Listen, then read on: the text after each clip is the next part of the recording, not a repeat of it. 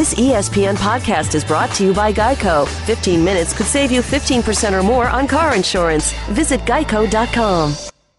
Before we get to today's show, I just want to talk about Stamps.com. Getting your mailing and your shipping done can seem like a no-win situation. Going to the post office takes a valuable time. Leasing a postage meter, that's expensive. Well, luckily I know a better way, Stamps.com. You can buy and print your own official U.S. postage for any letter or any package. It's more powerful than a postage meter. You can avoid those time-consuming trips to the post office. And I personally use Stamps.com. And actually, you could too if you listen to the BS report, which you obviously do because you're listening to this. If you use the promo code BS for this special no-risk trial, it is a $110 bonus offer. It includes a digital scale up to $55 of free postage. All you have to do is go to Stamps.com, click on the microphone at the top of the homepage, and type in BS. Stamps.com. Check it out. The BS Report is a free-flowing conversation that occasionally touches on mature subjects. The BS Report. The BS Report with Bill Simmons. Welcome to the BS Report, taping this on a Thursday morning here in Southern California. If you haven't subscribed to the Bill Don't Lie NBA podcast every Monday, do that now. We have 2 Grantland basketball hours coming next week. Thursday, 7 p.m. ESPN. Friday, 7 p.m. ESPN. A double-barreled playoff preview. Bunch of fun people on that one, so stay tuned for that. Right now, the world's most favorite basketball gambler, Haralabos Voulgaris. How are you? Hey, Bill. How you doing? Would you give this season a thumbs up from a gambling standpoint? Where do you stand? I would give it like a thumbs in the middle, I would suppose. Hasn't been the best year, hasn't been the worst year. Just kind of a bit more of a struggle, I suppose, this year than it has been in the last few years. What are the reasons? Are there erratic trends? Are there things that you couldn't figure out, or too many injuries? What happened? I don't know, to be honest. There could be a bunch of different reasons, maybe just burnout reasons, just traveling a little bit too much maybe for me, maybe not spending as much time as I have been in the past. That could be part of it. I could just be behind the curve. I might not be good anymore. That could be part of it. Or no, you're washed up. I could be washed up. I could be past my prime. I'm going to be 40 soon. Probably not the right side of where you want to be when you're trying to use your brain for things. But it's been a good year. It hasn't been as good a year as it has been in the past, that's for sure. Is it possible that all the people who decide the lines are just getting a little bit smarter and have more data and things like that? I don't know if it's the people who are making the lines. I think what's probably happened is the people who are betting, the lines makers have gotten smarter at opening their market at lower limits and using the sharper bettors who bet in the morning with smaller bankrolls to make their lines better. And I think what's happened is a lot of the smaller overnight market and early morning market is being bet by more and more new sharps who don't have big enough bankrolls or don't want to wait till later on in the day to bet more. And so it's become like a game theory thing where everyone is scared that if they don't bet this game at 7 in the morning, someone else is going to bet it, so they might as well bet it anyways. And so the markets are getting sharper, and I don't particularly bet that early. I bet later in the day usually. Yeah. Just because I'm waiting for the markets to mature a little bit more. So I think it's a combination of just the overall market getting smarter. Probably the bookmakers have gotten smarter because of that.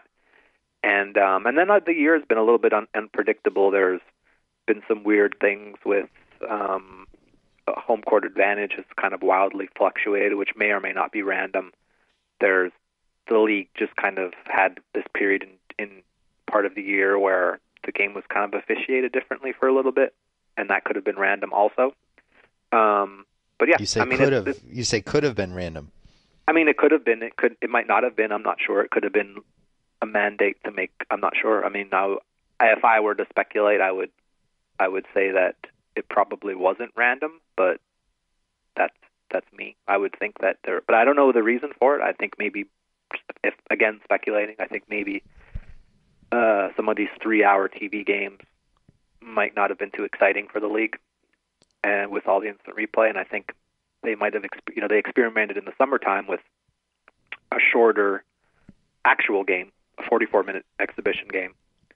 And I think maybe in January they decided they're just going to experiment with a 48-minute game that just went by a lot faster because there was going to be less fouls called.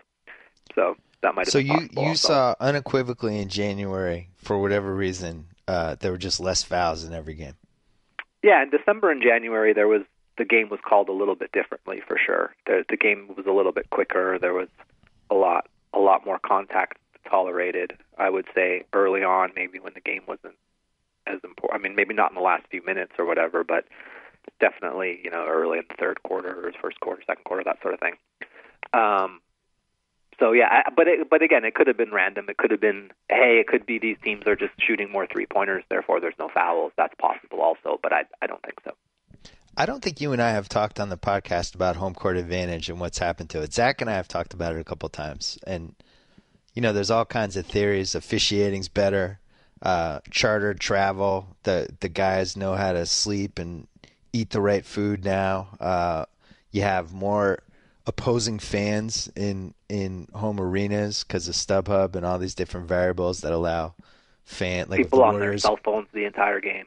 Yeah, but the crowd experience has really changed. People are less mean just in general. I remember the 70s and the 80s, the crowd really affected games, and I think there's only a couple crowds now that actually affect games.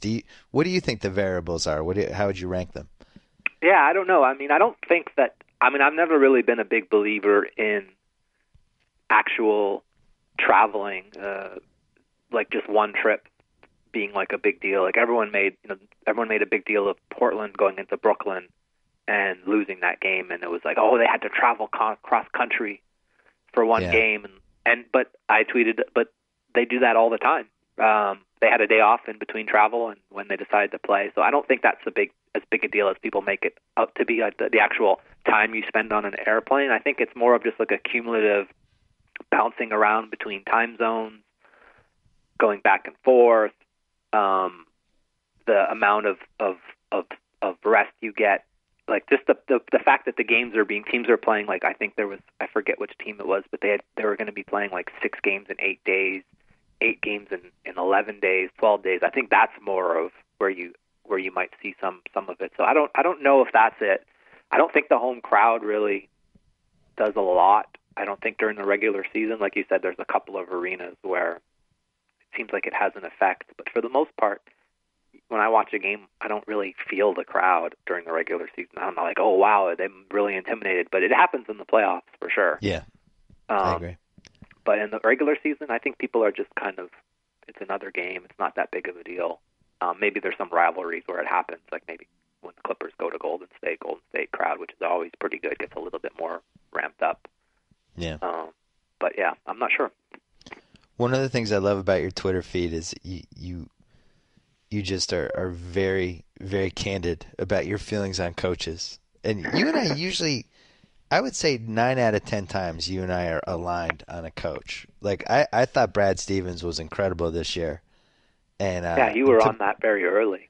Yeah, even last year you were talking about how, like, going into the season, I think you thought he was going to be very good after what he did last year. So yeah, he's has a way of making chicken salad out of chicken, whatever that expression is. I'm not sure what that is.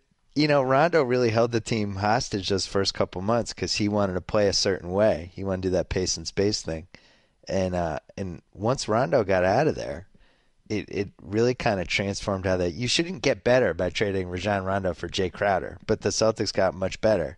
You shouldn't get better for trading Jeff Green for a first-round pick, but they got better. Where does he rank for you on like the top 6 coaches? For like actual in-game stuff and preparing a team to play, he's like in the top. He's right up there at the very top.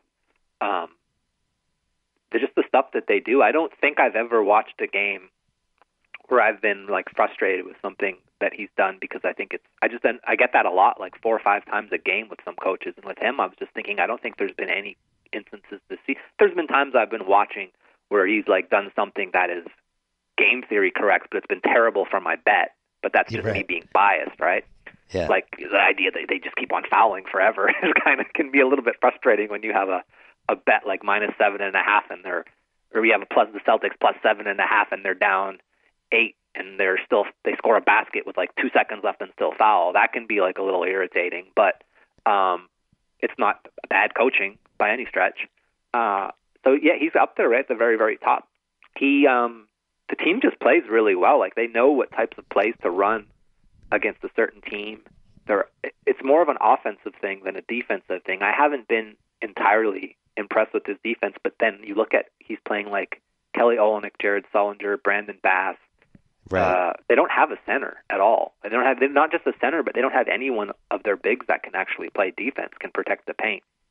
And yet they still do okay defensively because they play a good scheme. I mean, imagine they had a stretch where they played Isaiah Thomas and Avery Bradley together, and then they had like whoever in the middle, and then their center was Brandon Bass, or their center was Jared Sullinger, and he was the biggest player on the court, with Jay Crowder playing the 4 and maybe Evan Turner playing the 3, and yet they played good defensively. That's almost amazing in some ways.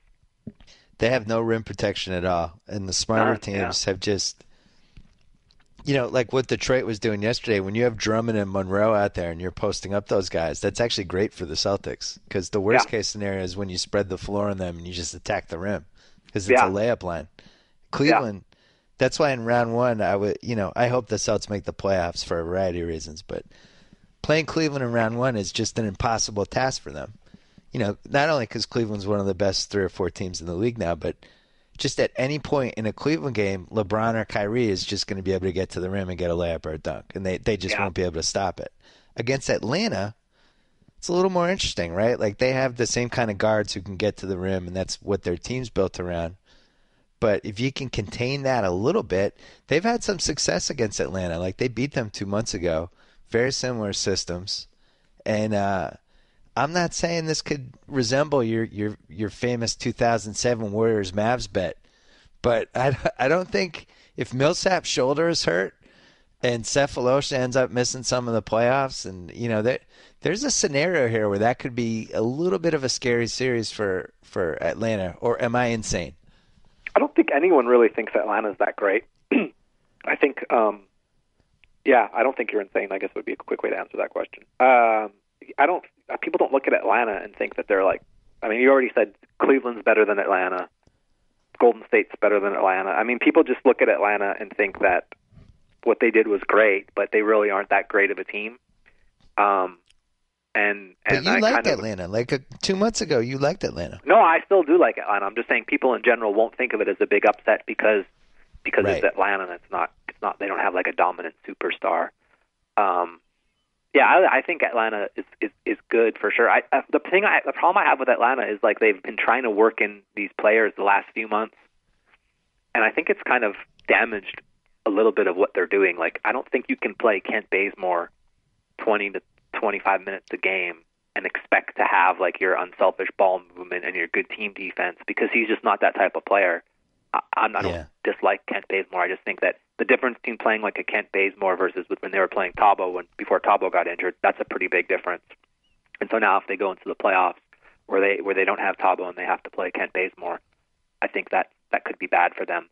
And also, if Millsap, even if Millsap plays, but he's 70% instead of 100%, the way that team is built like a house of cards, they need every piece of that to get to the level that they've gotten to. Yeah, exactly. They don't have a very big margin. It's going to hurt. Yeah, they don't have a very big margin for error. So I don't know. I think Boston does match up with them.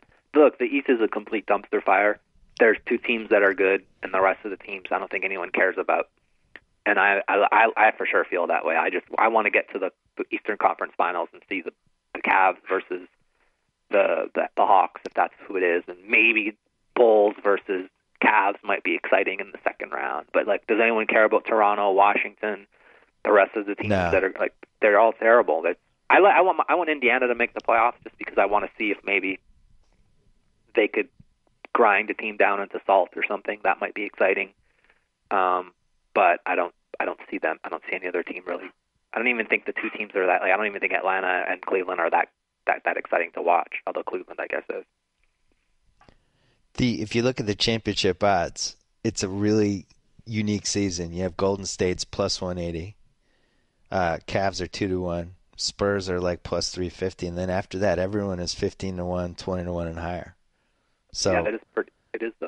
I don't know if that's unique though. I think that's kind of the way it's always been. I think this year it's more unique in the sense that any team, I feel like a lot more teams could win it. I mean, people were talking about that earlier for sure. Well, usually you have your three top seeds or your favorites, but then you always have like a couple in that 8-1, 10-1 range. Right. And this year you don't. And I think people have looked at the Clippers bench. They've just crossed them off. I think the Rockets would have gotten there, but man, they got to lose Beverly and then Monte back to back. I just don't see how they're going to have enough to win 4 straight playoff rounds. And then Memphis fell off a cliff. What do you think happened to Memphis? Jeff Green. Wow, I thought Jeff Green was going to be the difference. Yeah, I don't know if it was Jeff Green. I don't know. It's weird. I think, yeah, it's. I mean, it could be it's a combination of not having Tony Allen and not having Jeff Green. I think, or having Jeff Green, I think might have hurt them a little bit. And then I don't know. It's weird. They don't have any shooting at all. It seems sometimes like Courtney Lee is pretty important to that team, which you wouldn't really ever think he'd be uttering that phrase like, "Wow, we really missed Courtney Lee." But Courtney Lee is pretty big for that team, and he went down for a little bit, and they just haven't really gotten their mojo back. I don't think anyone is afraid of them at all. It's weird. Whereas I think before people would be really like, "Wow, we're gonna have to go through Memphis. That's gonna be tough. Memphis is a title contender," and I don't know. It is strange. The game is so cyclical. Some of these teams they go through runs and then the teams just kind of fall. Like right now, I think Memphis is like 14-1 or something like that. Whereas just a few months ago, the Spurs were like an 8 seed for a while, and people were thinking they might have a chance to miss the playoffs. And now they've had 6 straight games that they've led by 20 points, and 22 straight games that they've led by double digits, and all these other things. So it's been a pretty crazy year for sure.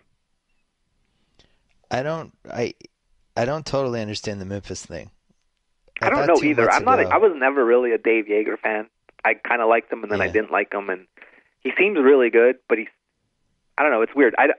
The problem that they have is that they are not part of the teams that everyone talks about. This, you mentioned it, pace and space and spreading the floor out.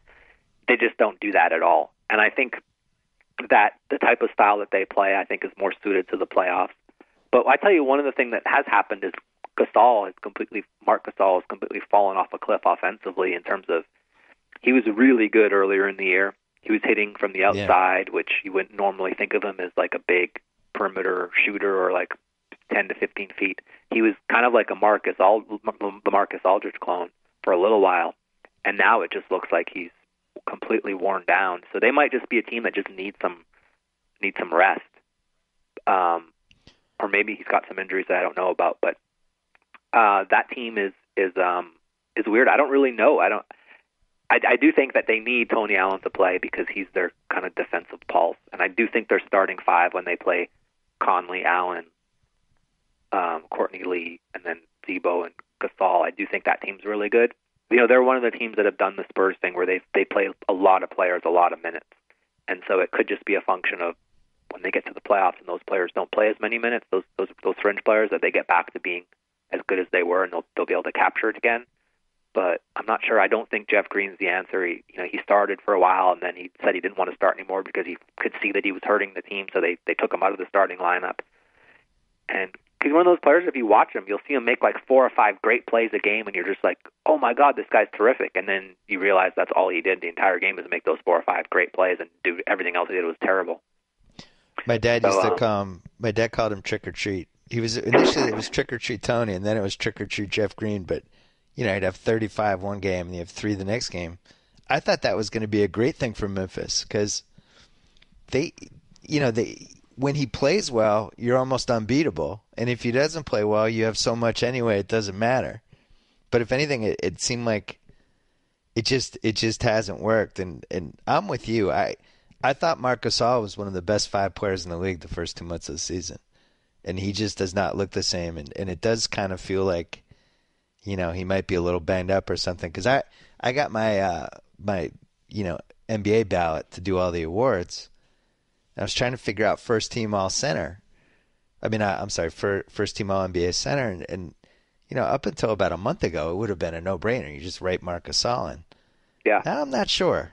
I mean, that team's still on pace to win 56 games, but I don't know. Who else would you pick? You can't pick Boogie. No. You can't pick DeAndre. I think you still have to pick Gasol. It's weird, right? I don't know who else you would pick. You can't say Tim Duncan, can you? Because he's like a power forward. Even I don't know what what he is. Start splitter. Yeah. If you said that he was a center, then you would pick Tim Duncan. That would be the guy you would pick. But because I think he's probably a power forward, yeah, it's interesting. I don't know. I think the thing about the West is so much of it depends on who matches up with the other team in the first round. Right. And like a team like Memphis, if they get a favorable matchup in the first round and they get going a little bit, now they got like a little bit of rest and they can start preparing. They could turn it on back and they get healthy. That could help them. Then they could just get right back to the way they were earlier. It's interesting. Memphis and Atlanta, those are two teams who peaked early in the year, and then the Spurs, like Greg Popovich, is almost like one of those jockeys who and trainers who gets their horse ready for a big race and knows exactly when to get his team to peak at the right time, whether it's within a race, if you're the jockey, or a trainer who's letting the horse get built up for the race. So I don't know, Memphis might have just peaked at the wrong time, and maybe they can't capture it again. Maybe they can. I'm not sure. I know that a lot of people think the last month of the season or the last 2 months of the season isn't very indicative of how a team will perform in the playoffs, and that maybe the first month of the season is more indicative of how a team will perform in the playoffs. That's a lot of that's kind of in the data. But yeah, so if you believe that, then you would think, oh, well, once the playoffs comes, Memphis can just get back to the way they were earlier on in the year. They haven't really, but then you look at it, well, they're not the same team. They added Jeff Green. They're not the same team. They made a trade here and there. They really do need some outside shooting, which they just don't have anywhere. Mike Conley's like really their only guy who's consistent from, I guess, Courtney Lee a little bit. But that's like the one thing that they're really missing is they just don't have a 3-point shooter, which is just really tough to win this year in this day and age without 3-point shooting. Well, the irony is, I think they had to give up Pondexter in the Jeff Green trade to make the salaries work. But then he went to New Orleans, and he's been great for them. Yeah, he's been better than Jeff Green. Yeah, for sure. Yeah, he's been a really good 3-point threat for New Orleans for the last stretch. For sure, he's been playing really well. We were talking about Duncan being a center or a forward. I personally think he's a center. I mean, Splitter started 35 games this year. Diao started 14. Bain started 15, but he's playing 15 minutes a game. When they go crunch time, almost always at this point, Duncan's a center. I might end up, I don't know. I have to see how Memphis finishes the year. If they're a 2 seed, I think you have to go with Gasol. But the other interesting All-NBA guy is what the hell do you do with Kawhi? Because he missed 16, 17 games and was clearly hurt and not shooting that well the first half of the season. But I think for the past 4 or 5 weeks, he's been in the conversation for one of the best 5-6 players in the league. So what do you do with him? He's my MVP. There you go. That's just like I watch him play. He doesn't he didn't guard Harden for the whole game yesterday or at all really. But he's more efficient than a lot of the other team's best players that he's tasked upon guarding.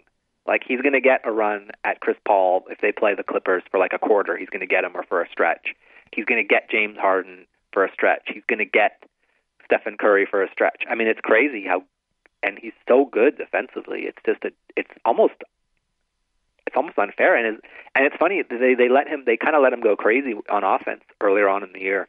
Yeah. Where they were they were kind of deviating from their Spurs plan of like, passing the ball like 150 times a possession or whatever, where they were just swinging the ball around for over and over and over again. They kind of deviated from that when he was healthy and he came back, just so they could kind of get him going and let him post up a lot and let him ISO and let him do all these things that, Pop never really lets anyone do. And then it just made him better and more confident. And yeah, he's not my MVP, I suppose, because he hasn't played enough minutes, and he doesn't play enough minutes in a game. He hasn't played enough games. but I can't think of any one player who impacts the outcome of a basketball game on both ends of the floor more than him when he's on against the really, really good teams. I mean, LeBron obviously would be the other one, but aside from that, it's crazy how good his defense is. And I mean, it depends on your what you think an MVP is, right?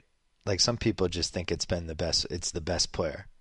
What is MVP? Is it supposed to be the best player? Is it supposed to be the most valuable player in the league, or is it the most valuable? What is it exactly? Well, it's nobody's ever figured out the exact definition, and I think they kind of like it that way. But okay.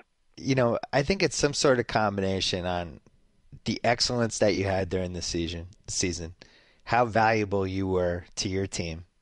Yeah. And then on top of that,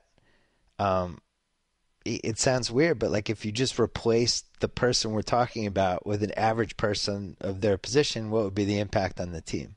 Which is one of my favorite things to look at. So I think like if you replaced James Harden with Aaron Aflalo this season, what happens to the Rockets? Do they win 30 games? Yeah. And that would be his case for MVP. Now, Steph Curry, if the Warriors win 67 to 68 games and become a historically great regular season team, and he's the best player in that team and the guy who sets the chemistry and the guy who's responsible for all the spacing issues every defense has against him and all the other things he brings to the table, crunch time, the ability to swing games. How much do you value that's a historically great team? These are all up to the voter, I guess. I think Harden. I mean, I don't really know, to be honest. I mean, I went from Curry to whoever. When you look at the way you described it, like which player. I mean, if you look at Houston's mixed matched roster of weird players that they kind of just plug in and out, and Harden really truly has the ball all the time. And the only thing you can take away from Harden is that you need to be able to play some defense. Like people say, oh, you can't be that bad at defense but he's not that bad as he used to be. Harden does everything now, I think. Yeah, he's below average, but the thing about him is he can't be a good defender. If you look at his physique and you look at his body style, and it's not like he's cut from stone or anything. He's not in superb. He's never just going to have like a great physical thing where he's going to be able to play both ends super. He's not like Kawhi. Like if you were to put the two of them side by side, you wouldn't say, oh, athletes, both of them, right? Right. You wouldn't know what James Harden was, but because he's a different type of player. So if he has to expend as much energy he does on offense, Kawhi doesn't have to expend any energy on offense. James Harden has the ball the entire game. He's bringing the ball up the court. He's basically creating almost all their three-point looks are based on him getting a bunch of attention, making these crazy passes, either penetrating and kicking. I mean, he does everything. So because of that, you can't ask him to play a lot of defense because he's just not going to be – that's what you saw in the playoffs. When he actually had to play defense last year in the playoffs and teams focused on him, he fell apart in the fourth quarter. Yeah. And so that's a real tricky thing for them. I do think that a player who is an MVP candidate who isn't Kawhi, who's kind of silly, but although I do think that he should be if he played a lot more, it would be Chris Paul, because if you look at that Clippers team and you look at, we both thought, wow, Blake Griffin's out, this team could fall. And they not only did they not fall, they held it together playing Hito Turkoglu big minutes at the 4 and playing starting Spencer Hawes, who's terrible. Yeah.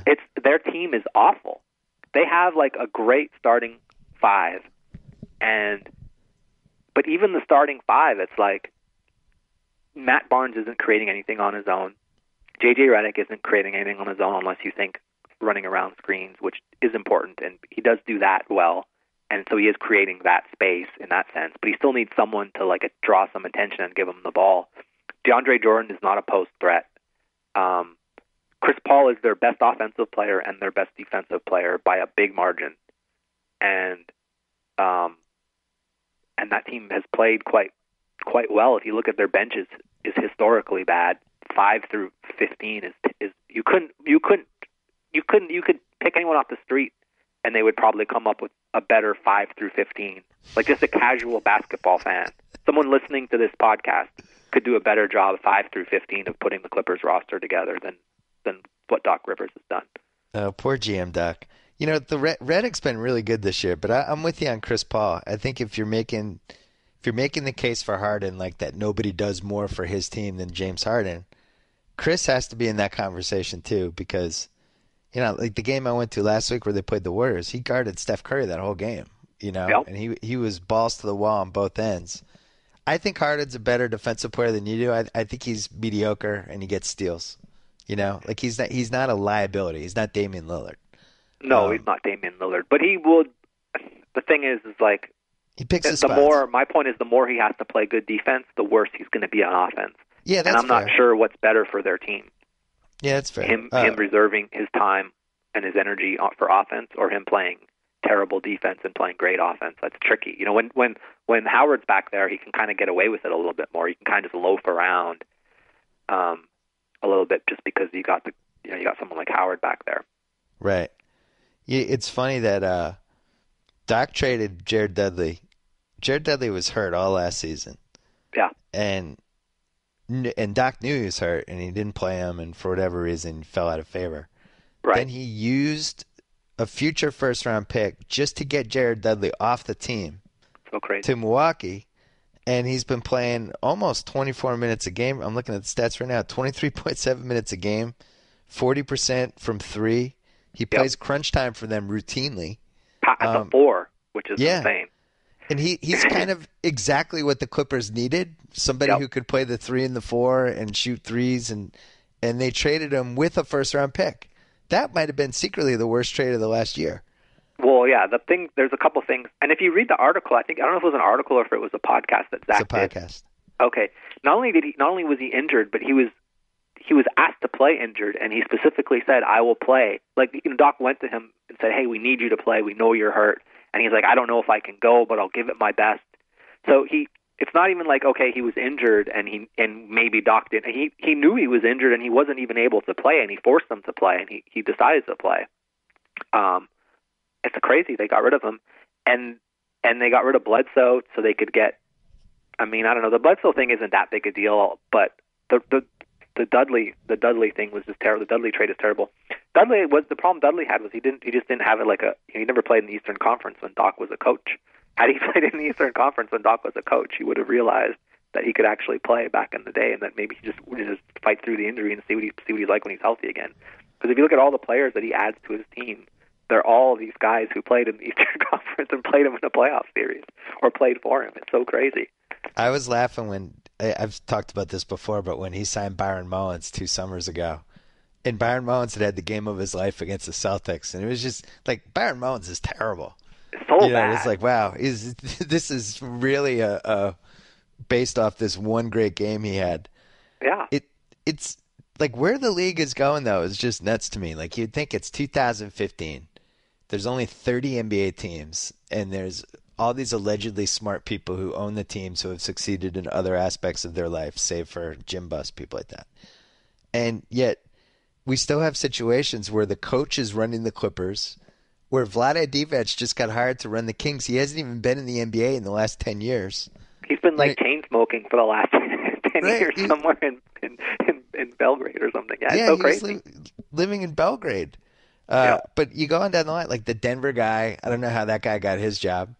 But you go on down the line, it's like, it's just, if I was like an assistant GM for a good team, I would be going crazy that these jobs were opening and closing, and I didn't even have a chance for them. It is, yeah. The Doc Rivers thing is really puzzling because, I don't know, it's just, in general, it's just really, really hard to be a GM and a coach. I mean, it's like what you talked about. You pick players that you coached that played a good game in the game you were coaching. I mean, how much time does Doc Rivers have to scout and to do all the stuff that you need? Like if you follow like someone like, Daryl Morey's probably the most public GM, right? Yeah. He's on Twitter. He's posting where he tells, where the guy's traveling all over the world looking for players and talent and doing all these things. He's managing an analytics team, which is all the things that GM should be doing. He's not coaching 82 games a season. It's just very, very, very hard. And the other thing is they had a good GM. I used to make fun of the guy because he was like a soap opera actor originally, but Neil O'Shea was a good GM for that team. I mean, he's a guy who was actually a decent GM, and then now they've got, basketball Doc, the coach, and Doc, the GM, and Doc, the president. And I don't know. I mean, it's kind of unfair because I'm not a huge Clippers fan. I had season tickets for a long time. I got rid of them after the strike year just because they just kept on raising the prices over and over again. I found I wasn't going to any games, and I was like giving them to like my cleaning lady and stuff, or giving them away on Twitter. It just became just a waste. I should have kept them. But they have Chris Paul, DeAndre Jordan, Blake Griffin. That's a pretty good big three. And to just piss it away because you can't fill the roster with the parts that are the easiest. Those are the easiest players to fill your roster with.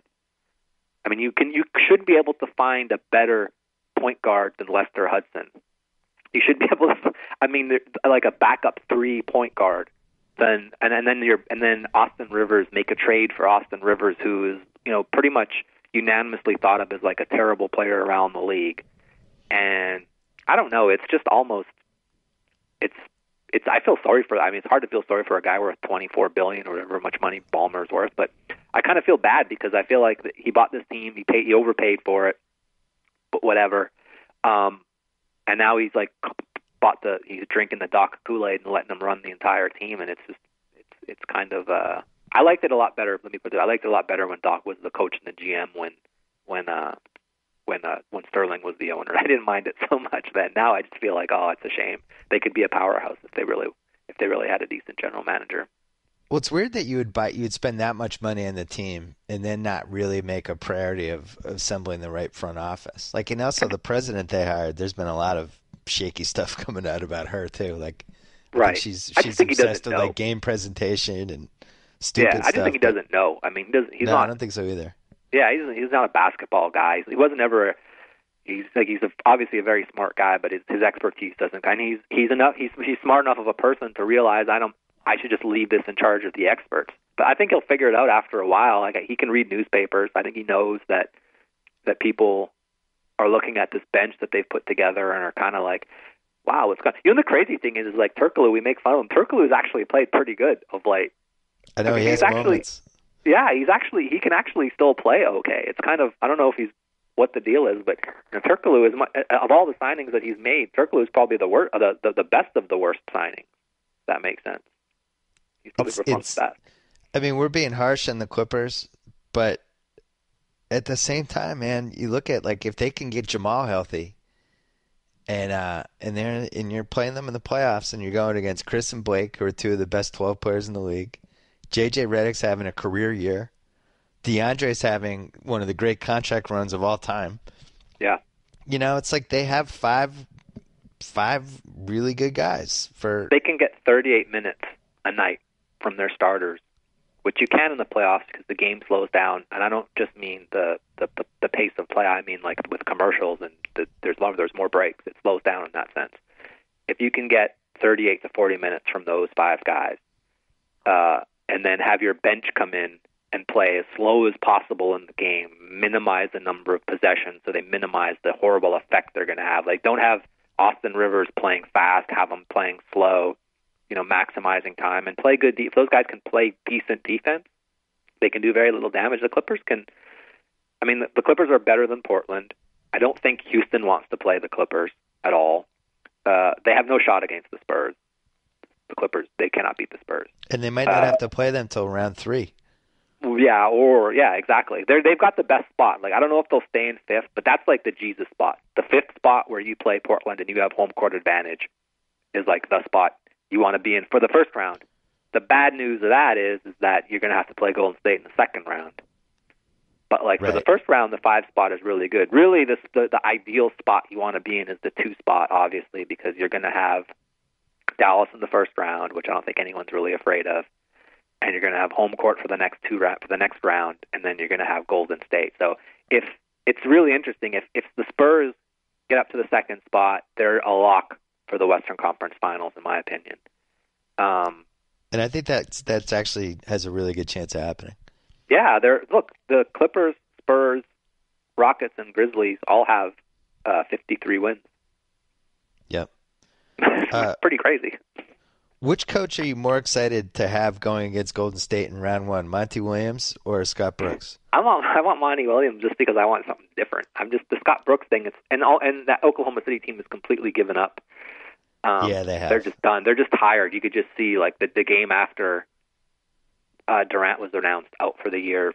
Westbrook had just like a horrible game, and I was like, me being the robot that I am, thinking people don't have any emotions. I'm like, why is he playing so bad? What is wrong with him? And then I was like, maybe it's the fact that Kevin Durant is announced out for the year. Yeah, and they can't guard anybody. I think Golden State would sweep Oklahoma City. They might be able to get like one game, and it's tough to play a game in Oklahoma. Whether they sweep them or beat them in 5 or 6, it doesn't matter. They're never losing the series. I think they're certainly never losing the series against New Orleans either. But they got to sweat out New Orleans. You might have to sweat that one out a tiny bit. No, New Orleans is like secretly scary. No, they're terrible. They're scary a little bit. Hey, when it's like a 1-point game and they're running that Tyreek Anthony Davis high screen, I'm scared if I'm the other team. I don't like that play. Well, there's just they're not terrible, but they're just not able to beat. Like Golden State, I think, is not worried about. Oh no, they're winning either series. I just think New Orleans would make them at least have to break a sweat a couple times. Maybe, yeah. I don't know. I don't know that Draymond Green is the best matchup for Anthony Davis. I don't think that's but I think that they just have lots of guys they can throw Iguodala on them. They can put Green on them. They can maybe even try Bogut on him just to like punish him a little bit. Well, what's interesting though is if Drew Holiday came back in time for that series, right? He's a really good defensive player. He just is. I think he's one of the best 5 defensive players at that position. Yeah, that's a good point. If Drew Holiday comes back, and then that also has the added benefit of not having Tyreek Evans like completely mangling the entire late game over and over and over again, because he's just not very good at the end of game situations. I know you're scared of that pie swing pick and roll, but it's much more scary when it's Drew Holiday versus Tyreek Evans. Right. But I don't know. I don't know that there's much of a precedent for a player missing that much time and coming back and playing well in the playoffs, even if he does come back. I'm looking. I want New Orleans. I don't know that New Orleans holds on to it because I still think New Orleans has a very tough schedule. Yeah. They finish out with at Houston versus. I guess it's not that tough. They play at home versus San Antonio at the end of the season, which could be a game that San Antonio needs to win to get the 2nd seed. They play at Minnesota, which should be a win. And they play at Houston, which is probably a loss. That last game on April 15th is home against San Antonio. And if you and I we really enjoy the Pelicans and Monty just in general. But right. There's just no doubt in my mind that their playoffs are going to come down to the last 2 minutes of that Spurs game, and they're going to have a lead, and then comedy is going to ensue. And I don't know if they're going to pull it out or not, but it has to end this way, I think, for them. It just has to. I don't know. Yeah, they both actually both teams have a similar schedule. Oklahoma City plays Portland and Minnesota as well, but then they play at Indiana and versus Sacramento. I don't know. It's weird. Oklahoma City's lost 4 in a row. It's pretty crazy. They've lost 4 games in a row, and they've lost 6 of their last 7. Don't they have to? They have to beat Oklahoma City. They have to be 1 game ahead of New Orleans, or else they don't get it. Right. New Orleans has the tiebreaker because of the head-to-head record or whatever. They have the tiebreaker. I'm not sure what the reason is, but they have it. Hey, there's no chance that the Mavs are going to turn on some invisible switch that I'm not seeing, right? Did you read the article on the genius that is Rajon Rondo? Yeah, who knew? I thought it was a very well-written article. I loved it. But, man, who knew that he was the most calculating genius America has ever produced? I know, right? I think the article was really good, too. I wasn't meaning to disparage the article. But my point is that he maybe because I think he's terrible. And maybe I just haven't seen playoff Rondo. Maybe I'm just – because, he did have that game against Boston where he played great. That's like the one game for the Mavs that he actually played great was the one against Boston. And then he had another game where Monte was out where he played pretty good. I don't know. If the Mavs play the Spurs, they're probably not going to win. If they play Houston, they could beat Houston. Houston doesn't have Demo, and they don't have Patrick Beverly for the rest of the year. I have one more point on that, because I agree with you. I think Houston is very, very beatable in round one. And I think one of the reasons is I think playing that team 6 or 7 times in a row would be an advantage for the team that's playing Houston, because, as you said earlier, everything is hardened. It's just the same thing over and over and over and over again. I think the more you play against that, the easier it would be to figure it out. Does it make sense? Yeah, that does. And then also, it's just easier to defend. I think there's lots of things you can do to hurt a player like that. Like, if one of these smart teams in the playoffs is going to hound him for the entire game. Like, the idea that he brings the ball up the court, he will not be doing that in the playoffs. They're going to have Jason Terry bring up the ball or something, because if he has to bring up the court, and now you remember what Dallas did this versus LeBron in the finals, and it had such a huge impact, incremental impact as the game went on. Where they had J.J. Barrera picking him up full court. Right. And so if Harden is forced to bring the ball up the court that 8 seconds and have to get past the press, or even if you just have to pass and get out of the way, now you can do the ball denial thing where it's going to be tough for him to get the ball. And that sort of thing, if a team does that, that's like a very, very, very easy way to take away a lot of what he does, because you're just going to exhaust him. Well, there's two other things you can do, right? You can run him off screens on the other end. Yeah, and that's the other thing. Yeah, you run him off a lot of screens on the other end. And then the third thing, and this is something you're going to see more of in the playoffs, and this is something Portland did to him last year a little bit. You just got to hammer him on the fouls. Like, if he's going to the free throw line, make him pay for it every time. Yeah. I think he gets frustrated, and I don't think he likes – I think he's so used to getting hit. I don't think he's like Blake in the way that when there's a little bit extra, it kind of bothers him. Would bother anyone. I would be trying to get in his head that every game. Yeah. I think in the playoffs, it's like what you just said is very a team that is smart and knows what to do can neutralize him a lot. Well, same goes for any great player, but I think because that team really has nothing else, he just can't sit around. If he's tired, they're not going to be able to put him in the corner and let the Jason Terry, Joey Dorsey 2-man pick and roll. I guess maybe they can Howard, they can go with Howard in the post, but Dallas. My point is, I don't see them having the 2 seed to begin with. I think it's a moot conversation, because what's going to happen is they play Houston again, or excuse me, they play San Antonio again. I think San Antonio probably beats them again. Yeah. And then it just becomes, at that point, it becomes very, very tough for a team to get the 2 seed if they pick up 2 losses in their last 4 or 5 games. Well, their worst case scenario. I hate to do rock paper scissors when we don't know what the matchups are, but if they play the Spurs, it's over. Kawhi just takes out Harden, and that's it. I don't even know if you'd have to watch all the games in that series. I think any team that is going to face the Spurs in the first round, I don't know a lot of what's going to happen in the playoffs, but I'm pretty confident Golden State and the Spurs win their first round series. So that would be a nightmare matchup. I don't know that it could happen. I don't know. Memphis. This is like the real interesting part of the season. I don't know which of these teams. Like Memphis has 3 of their next 4 games on the road. They play at Utah, at Los Angeles, at Golden State, and versus Indiana. That's probably the toughest schedule of all, I would say, of those teams. This Golden State team, how high are you on them? Real high. They're the best team in basketball. I think that's. I mean, I don't know. I think that I'm real high on them. They're smart. They're good. The only issue I have with them is they haven't really played any close games at all. I mean, that's like the big knock on Curry's MVP race is he sat the fourth quarter in a lot of these blowouts, right? Yeah. They haven't really been tested in any way. But yeah, I'm high on them for sure. I mean, I'm looking forward to the second round of the West more than the first round, because I think the second round is going to be like, you're going to have just 2 amazing series for sure. And that's going to be really, really exciting. I'm pretty high on them. I mean, I think it just comes down to how many of the bad teams, how many of the good teams do they have to go through to get there. And whereas Cleveland might just be able to. Okay, so I think basically Golden State beats every team but 2 in the league, for sure.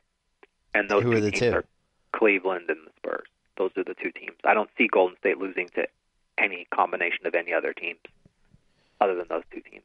So it's just a question of then they're probably going to have to beat both those teams, whereas the Cavs are only going to have to beat one team, probably, that team in the finals. I don't think Atlanta's going to give them quite the bit of trouble that I just think that Atlanta's not ready to go to the finals. I don't think they have the types of players who they're not going to be able to. I don't know. It's possible, I suppose. I just think that LeBron's just a little more tested and tried, and I'm not sure that Budenholzer is that much of an advantage over Blatt, which I do think he is. I don't know. It depends. A lot of it depends on, like you said, Millsap and Sefolosha, where those two things, how that happens, but Cleveland is playing pretty good right now. That they deserve a lot of credit for the trades the in-season trades they've made, because they went from a team everyone was laughing to they're going to fire. Blatt was like surely to get fired soon to like catapulting up now to the second seed in the playoffs in their conference and really only having to worry about Atlanta, which is pretty tough. I don't know. It's weird if Chicago's in the 4 and 5 spot. I think it's then Atlanta has a really tough spot, because now they're going to have to beat whoever they beat in the first round, which is no problem. But then they're going to have to play the Bulls probably in the second round, which is probably going to be a physical series, which they'll probably win. Whereas Cleveland is going to have to beat maybe the Celtics, maybe the Nets. And then the winner of the Toronto-Milwaukee series, is that anything you'd worry about if that happens 3 versus 6? So, I don't know, yeah. Those are the two teams I see beating Golden State, the only two teams, the Spurs and the Cavs. Whereas there's other teams that I could see a bunch more teams beating them. It's funny, if it's Toronto-Milwaukee in round 1, which is possible, I do think Milwaukee could beat Toronto. You think Milwaukee could beat Toronto? Yeah, it's possible. Yeah. I'm not saying they will. I'm just saying that it would not shock me if Milwaukee beat Toronto. It would shock me if Milwaukee beat Chicago. But yeah. I just think Toronto and Washington could lose to anybody. I don't think it matters. Those teams have been 500 teams for 3 months now, Yeah. Washington really suffered when Beal went out. That was pretty much what did them in. I think they've played a little bit better since he's been back. All these playoff series are really interesting because it's all about matchups. Yeah, it's this team plays well against that team, but couldn't beat that team who can beat this team, and it's kind of interesting in that way. And so you don't really have, like, aside from Golden State and San Antonio and Cleveland, which are dominant teams, the rest of the teams could get knocked out in the first round or could go to the second or third round. The Celtics got a huge break because Cleveland clinched 2, and I think LeBron's probably going to sit out. The Celtics have back-to-back against Cleveland. Yeah. Probably not LeBron in those games. It's weird, but they've got 51 wins over 46. They had theoretically clinched a long time. Like, they didn't have to play yesterday. True. And they did. It's weird. I don't know. LeBron's played a lot of. That rest really did him in for sure. It really did him in, but it really helped him a lot. Yeah. But he's also still played. Blatt's got curious. He's playing 36 minutes a game. I don't know why he's playing 36 minutes. They should really realize that just making the playoffs is enough for that team and being healthy, kind of like what the Spurs did last year. That should be the goal, I suppose, not trying to play the guy 35 and 36 minutes. He's got some weird substitution patterns, Blatt, for sure. Kyrie Irving, were you a fan of his as recently as January?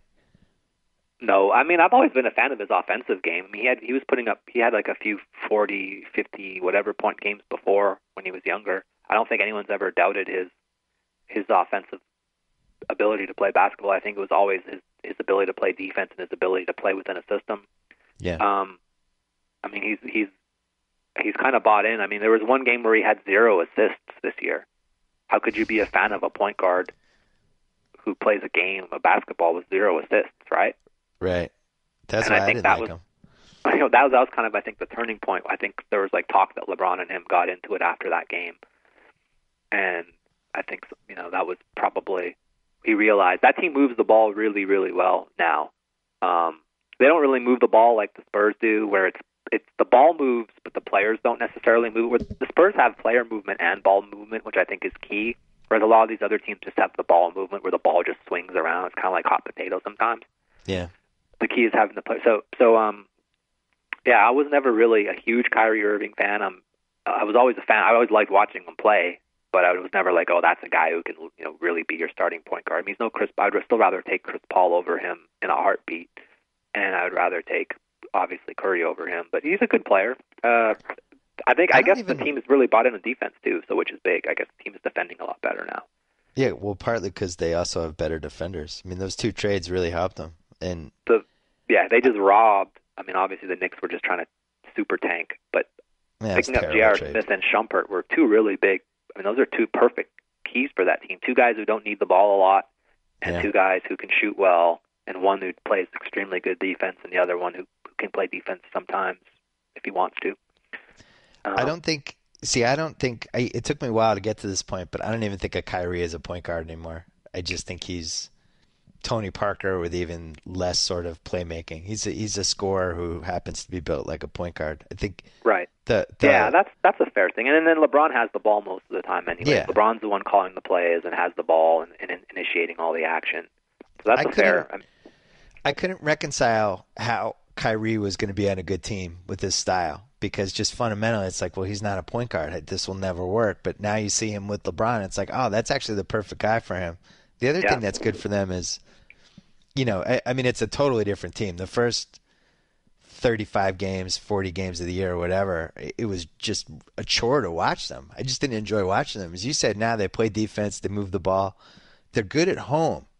I think they were, what were they, 19 and 20 at one point. I don't think they've lost at home since. That was the team that I was expecting. I thought they were going to be this team that just had a ton of energy at home and were going to be really, really hard to beat there. And I think they've actually established that now. I like that team now. Yeah, they're they're probably the best offensive team with their current roster that we've seen in a long time. I mean, that team should be able to score in just a myriad of different ways. They've got they got like the one big, the stretch four, which everyone wants, and then shooters all around. It's pretty special to watch at times. Yeah, they're going to be a really, really tough team for Atlanta to get through, which is kind of a shame because Atlanta's had such a great season. Now they have to face this juggernaut. And they have something that Golden State has, and I think Oklahoma City had a couple years ago when Harden was on that team, where they can be down 17 with 11 minutes left and still win the game. They can put huge batches of points up in short amounts of time. Golden State can do it with the threes. Cleveland can just do it by just Kyrie and LeBron doing dueling banjos and getting the rim over and over again. Yeah. They're going to win a playoff game in one of the first two rounds where they're going to be down 15 on the road and you're going to think the game's over, and then all of a sudden they're going to be winning by 5. They're just super duper explosive. I really wanted the Atlanta thing. I wanted to be on that corner. I wanted to be like, oh no, it's pace and space team basketball. It's going to beat this. And the more I watch Cleveland, I'm just like, man, I don't see how anybody beats them until the finals. The issue I have with Atlanta is the health of those two players, and then I guess Damari Carroll can guard him, and Tabo, if he's healthy, can guard him. But I don't know who else they have to guard LeBron, and it just becomes really tough. I'm not saying Cleveland would for sure beat them. I just think they would be a favorite to beat Atlanta. Atlanta could still do some things that could maybe depending on what type of adjustments. They do have a good coach. It'll be interesting. It'll be a fun series to watch for sure if and when it gets to that. So we don't recommend any long shot bets. No. Anytime you're going to bet like one of these teams in the playoffs that has like really, really short odds or long odds, you're just better off just betting them individually in series, I would say. But there are no real a dark horse that's never happened in the NBA. Can you think of a time in the NBA where a dark horse has won the title? It's just the dominance of the teams in the 82-game schedule. Really, Dallas was the only one. That was it. Yeah, I would say Dallas had to have been like at least 12-1 heading into that playoffs. Dallas was an underdog in every series they played. Yeah, I was thinking maybe the 2009 Magic came close. Yeah, but they didn't end up winning. They still didn't. Yeah, they still didn't get there. Yeah, the Mavs were really the only team. 04 Pistons, I think going into that playoffs, everybody just assumed the Lakers were winning the title, so they must have. Yeah, they were a huge one. That's another one that was. They were a huge favorite in the East. I mean, they played Milwaukee in the first round. I think they were like 18-1 or something like that. Yeah. But they were a big 10-1 or something, some big number dog versus the Lakers. But any basketball guy who watched basketball could see that team, the Pistons team, was good, was better Yep. And the Lakers also lost Karl Malone. That killed them. Yeah, I mean, they were playing Slava Medvedenko. They were built at the 4. Right. They were built like this Clippers team. Starting Slava Medvedenko at the 4. I'm sorry, it's not going to happen. I don't care who you have at the center position. Yeah, with Rick Fox thrown in, they were built a lot like this Clippers team where it was like basically 4 or 5 guys, but if any of them got hurt, it was over. It was done. Then, yeah. The other one was the 01 Lakers. Who had and that was the one that you famously. The year before, but the next year they were 7-1 going into the playoffs. The year after, the year they repeated. That's what I mean. Because they had like this topsy-turvy regular season. It was the first time Shaq and Kobe were battling a little bit, and going into those playoffs, I can't remember who the favorites were, but the Lakers were not one of them. I think the Kings were in there. And, the Lakers had to play the Spurs with the Spurs having home court. And the Spurs were like a 3-1 favorite. That to me was the best playoff basketball. I still haven't seen. I mean, last year's Spurs team was pretty good, but it was in a different way. Last year's Spurs team didn't start blowing really teams out until the finals, and it was just they just did it in a different way. The Lakers team, that team was, they had started winning before. They had Derek Fisher was injured, and then he came back, and that was a team. That was like remember the Miami team. That was like the light switch team where they would just turn it on in the fourth quarter. That was like the very first in my memory, because I haven't been following. I don't have like the historical basketball knowledge that you have. I just started like in 1995 or whatever, or 2000. That team was the one I remember that just had like, okay, when we have to try, we'll try, and until then, just leave us alone until we have to try. And Miami was like that too. I think the 01 Lakers. I've written this. I think that's that's probably the best playoff team of the last 20, 25 years. I mean, they really almost swept the playoffs. Yeah, they almost swept. And they beat that Spurs team by like 20. I mean, it was a joke. I remember thinking, because I had a really big bet on that team to win the championship. And I remember thinking, I'm just only worried about the Spurs series. And I remember the first game that went down in San Antonio, and I remember watching that game and being like a little bit worried going in. And then after like the second quarter, I was just like, this is a joke. This team can't play. Right. And it was funny because they just pick and rolled them to death. There was no talk of the triangle. There was no triangle. It was Kobe. It was just pick and roll and kicking to open 3-point shooters, or Kobe getting to the basket, or Shaq dunking on the dive. And there was no triangle at all. And now it's like, all these idiots are talking about how great the triangle was if you have the talent. And I was like, well, they had the talent then, and they weren't winning with the triangle. It was all pick and roll, drive and kick. So. Yeah, I had this thing called the 42 Club, where it's basically like you add up somebody's points, assists, rebounds in the playoffs, and it's 42 or over. They had a hell of a playoffs. For some reason, that was like the perfect number for it. And I think that 01 Lakers team, that was the only time somebody had two guys in the 42 Club on the same playoff team. Kobe and Shaq were both like 30 a game, and Shaq had 13 rebounds, and Kobe had the rebounds and the assists. Like, we'll probably never see that again, where you have two of the best 3 players in the league on the same team. They regularly had games where those 2 guys scored more points than the rest of their team combined by like a big margin. Yeah, they would put up like 75, and the rest of the team would put up 20. That happened over and over again. I loved watching young Kobe too. I think people forget 00 and 01 Kobe, just when he was still feeling out like his athleticism. I mean, they played the Kings that year, and I think he had 48 in game 1. It was either game 1 or game 4. He just dropped. He was like 16 for 20 or something against them. But that team was crazy. I'm with you though. The Spurs last year, they hit a certain level that was really cool to watch. Those last 3 games, it was beautiful. They were way to up watch. there. Yeah. There's that thing on YouTube. If anyone hasn't seen it, just Google Spurs beautiful game, and it's like set to some classical in Aldi music or whatever. And it's pretty amazing, and it just shows the ball movement that they had. And it's funny because there's a game that they played the year before. They played the Clippers, or maybe it was 2 years prior. It was when they played the Clippers, and they were losing by like 18 or 20 points or something like that to the Clippers. And I remember sitting there at Staples Center wanting to live bet it, but I wasn't able to because I was at Staples. I'm like in the U.S., whatever. I remember thinking I was with the person I was with, and I was just like, She's like, this game sucks. I was like, what are you talking about? There's no team. She's like, the black team sucks. I was like, no, the black team's winning this game. She's like, they're losing by 20. I was like, trust me, the black team's going to come back and make a game of it or win. And they just like completely tore through that team. And it was just the most breathtaking thing to watch. And that was like when you really saw, I think that's when Pop really reeled, or that's when he really saw, like, okay, this is how our team can play when we're clicking. And it's just scary because when they are playing like that, it's impossible to defend. For one, you can't defend that at all. You can't just say, okay, I'm gonna stop this guy and that's it.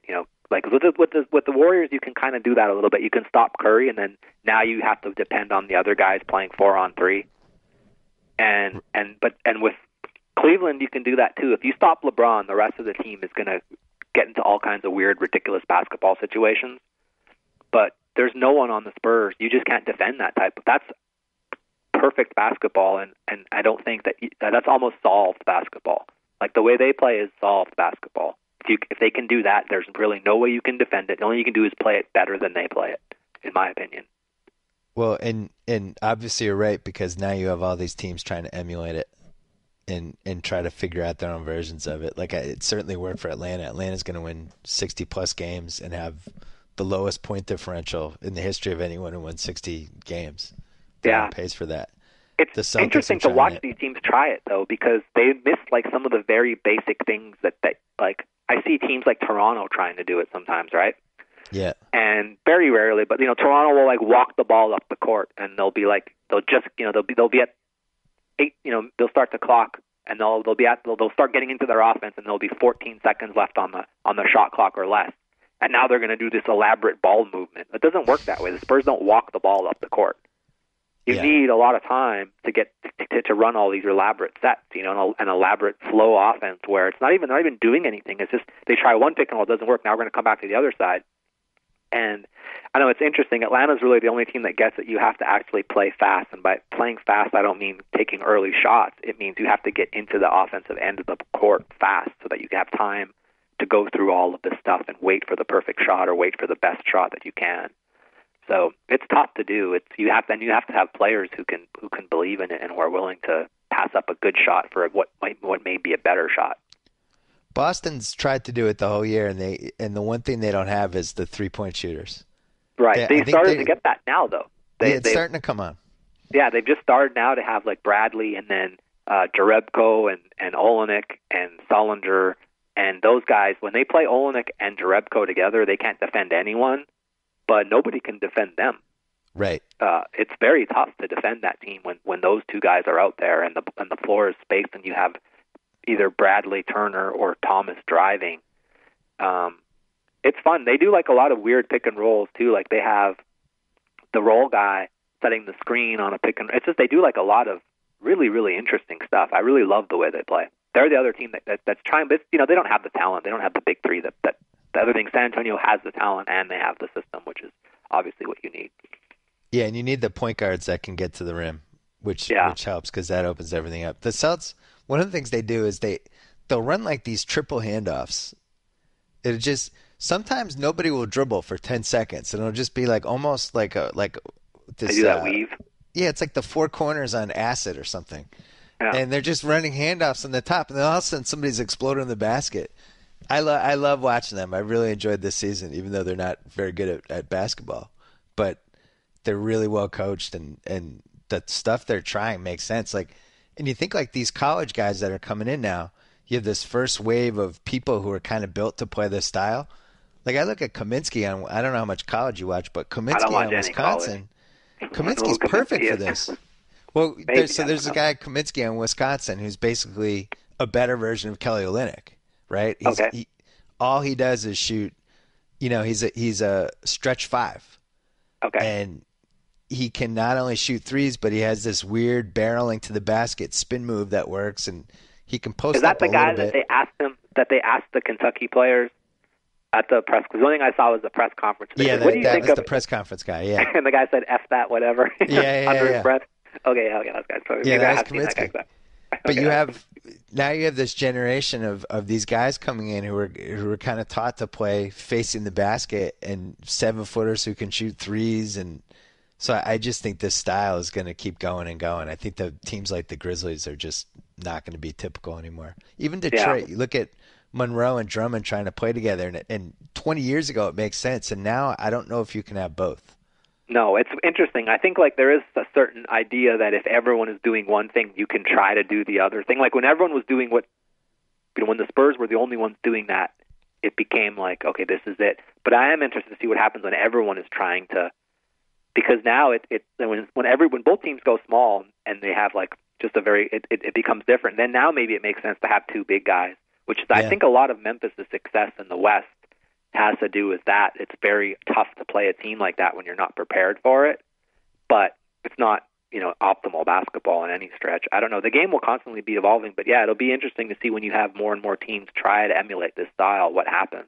Because then I think there's different things you could do, and I don't think it's playing too big, but there are different things you can do to kind of counteract it a little bit on defense, for sure. I don't know why no team has ever, it's interesting, like I don't think it would work, but it definitely would work better than what happened. I don't know why any team hasn't tried like to play like a hybrid zone. Again, like if these guys are all moving around, or why are you chasing them everywhere? That's why teams have like Milwaukee's playing like that switching defense, and Golden State is playing that switching defense, where basically you have 5 interchangeable players. Yeah, that's really the solution to this type of offense. Is you have 5 players who can just switch every position 1 to 5, and they're all kind of interchangeable. Phoenix did that for a while recently too, and they had some success on defense. But then you really need to be able to, you really need good communication on defense, because it becomes, now you get like, well, I thought we were supposed to switch there, and you have players where 2 guys will be on 1 player, so it does become difficult. But that would be one way to counteract some of what these teams are doing, is to really go to a really heavily switching offense, or maybe even just altogether zone, defense. Well, I know that's what the Celtics want to do this summer. I think Brad Stevens wants a defense where, like Jay Crowder is like the perfect Celtic. Like he can guard 4 positions. Yeah. And I think they want multiple guys like that. Guys that are just, it just doesn't matter who's the guy they end up guarding. They can guard the guy as long as it's not a 6'11" guy. And that's that guy, the assistant coach for the Bucks right now. That guy should be the big defensive. That guy should be a new head coach hire. The Thibodeau of this decade. Yeah, he's like the new. He's like the new. The new defensive guy. That because that defense, he started that defense. If you look at when Lawrence Frank got fired in Brooklyn, and then everyone's like, "Oh, what a great job Jason Kidd has done." Well, okay, but Jason Kidd didn't do a very good job until he had this guy running his defense, basically. Right. And that's a beautiful defense to watch. I mean, that is, I haven't seen teams that play that style of defense, and Milwaukee plays it best, are really, really tough to score on. So yeah, that might be one way to counteract some of this offensive stuff. The other thing is just to do it better than the Spurs do, but good luck with that. Is it Joe Prunty? Is that who it is? There's I'm trying to see what. There's 2 of them. There's one guy with the glasses. I forget his name. There's the one. Some people say it's Sweeney, but I don't think Sean it is. Sweeney. Yeah. Yeah, I think it is. Well, it's one of those guys, but I thought that was really the Sean reason they Sweeney traded. is the guy who's that's who it is. Sean Sweeney. Okay. Because that was the reason they traded for Carter Williams, because it tied into, they didn't even care that he couldn't shoot. They're like, oh, we'll teach him how to shoot, but he fits in with this whole crazy swarming switching thing we're trying to do. And there are nights when you watch them and you go, damn, this is. If Carter Williams ever learns how to shoot and Jabari comes back, like this is suddenly a frightening team. I don't know if they're going to be able to keep Middleton, but that everyone thinks that Chris Middleton's like the most valuable player in the league after that Sloan conference. It's like the craziest thing in the world. He's ranked number 9 in the league, and it's the ESPN Real Plus Minus. But yeah, they could match. I don't know if he's unrestricted or restricted, but he's probably going to get a max contract offer, whether he's worth it or not. I guess now everyone's worth it. Yeah, I worry about them matching it, because it does feel like the Brandon Knight trade was a little bit of a salary dump. It seemed like they didn't want to pay him. So I don't know if those it was guys just because have of deep him. Pockets, though. The owners of the team have some money for sure. I mean, they've got a very, very, very. Those guys are not. They're not. It's not the Oklahoma City owners who are depending on a type of technology that may or may not, the price of oil really hurt them. These guys are hedge fund guys. They have a lot of money. Wes Edens, and then even like some of their minority partners, like David Einhorn, that guy's worth a couple billion. So they're well pocketed. They're not like Prokhorov or Ballmer, but they've got a lot of money. Well, so well-pocketed. Sometimes the well-pocketed hedge fund guys don't necessarily want to spend money on the NBA team. Like they bought the asset, which is the franchise, and they bought into the league. But then, that makes sense. But I think these guys also are going to the games, and they're excited, and they're like flying to see the games, and they want to win. I think these guys they're not just hedge fund guys, like pencil pushing hedge fund guys are looking at it as an asset. They're like guys who are kind of masters of the universe hedge fund guys who want to be successful, and they're smart enough to realize the issue is that they're just never going to get enough revenue because they're in Milwaukee. It's never going to be the same. I mean, if they were really interested in that, they wouldn't have bought a team that they were required to keep the team in Milwaukee, right? I think they wanted the house on the beach. There's 30 houses on the beach. They wanted one of them. Yeah, exactly. And then they wanted something close to where they could travel from New York to see the games. It's not too bad. Whereas if they moved the team to Seattle, it would be a lot different. But yeah, anyone who bought a team and decided to keep it in Milwaukee isn't probably looking at the asset too much, right? I hope you're right, because I love Giannis. I don't know where Giannis's career is going, but I'm excited to watch it unfold. I'm excited to watch him learn and try new different American things. Like when he first had a smoothie, he tweeted about it. I love America. First time taste smoothie. So he's like one of the few. He's like one of the few guys that seems really, really interesting to watch him grow up right before social media. It's kind of interesting.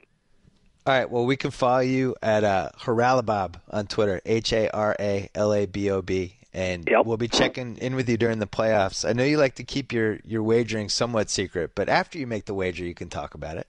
Yeah, I think I did last year. I gave out a couple. Maybe during the playoffs, the liquidity is a lot better, so I could probably So maybe some playoff picks or something like that might be coming.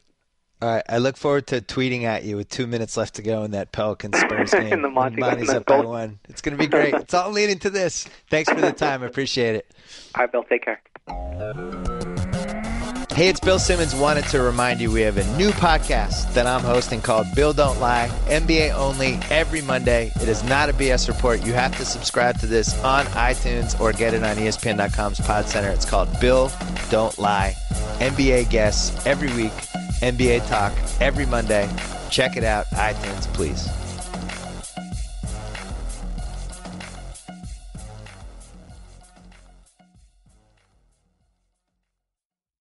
Hey, what you got there, Goldick? The new Subway Chipotle chicken melt with guacamole. Man, that looks good. Yeah, this new guac is really bringing the flavor. Got one for me too, right? Well, yes and no. Mostly no. Well, really, all no.